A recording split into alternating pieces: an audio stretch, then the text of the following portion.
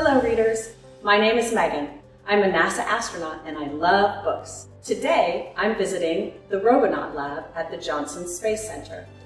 Robonaut here is an example of the types of robots that are being developed to help astronauts with tasks during their missions, whether it's on the International Space Station, the Gateway Space Station around the Moon, or future planetary missions. Today, Robonaut is going to help me read one of our family's favorite books. It's called Boy Plus Bot.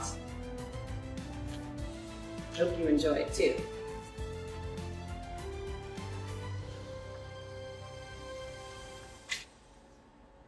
A boy was collecting pine cones in his wagon when he met a robot.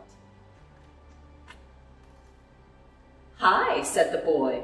"Want to play?" The robot blinked. Affirmative.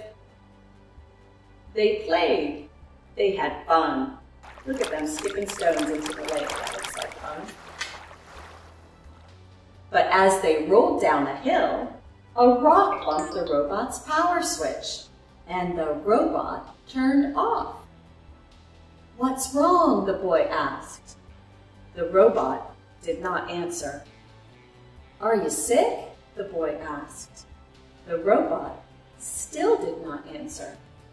"I must help him," the boy said. So he took the robot home, all the way to his house.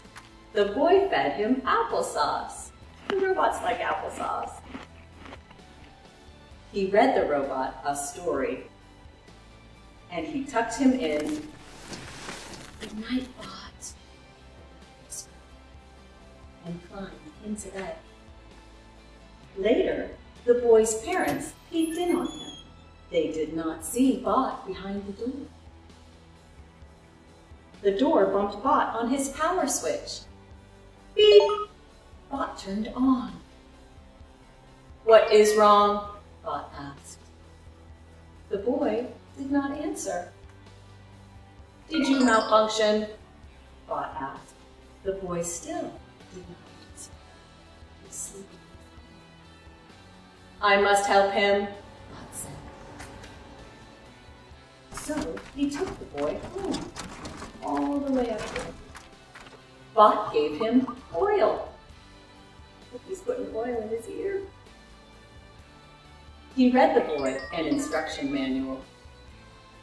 He was bringing him a spare battery when the inventor walked in. It's the inventor. "Stop!" the inventor shouted. "That is a boy!" The boy woke up with a start. Then he saw Bot. The boy smiled. "Bot, you are cured!" Bot lit up. "Boy, you are fixed." The inventor called Boy's parents. Then he drove Boy home. "Good night, Bot," Boy said. "Good night, Boy," Bot said.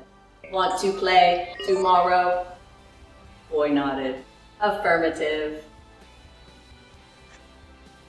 And the friends did. Look at them playing. They're splashing in the bath. They're picking apples. They're having a drink, drawing pictures, having lots of fun together. I hope you enjoyed the book. Bye-bye, readers.